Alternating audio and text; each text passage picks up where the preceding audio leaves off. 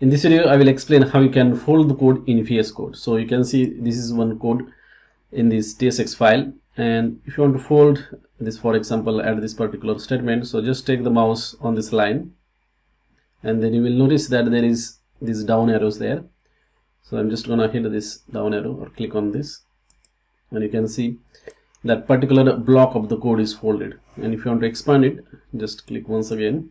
And similarly, there are different types of arrows, like at each for each HTML tag or the JSX tag, they have given this arrow, so you can fold that particular block as well.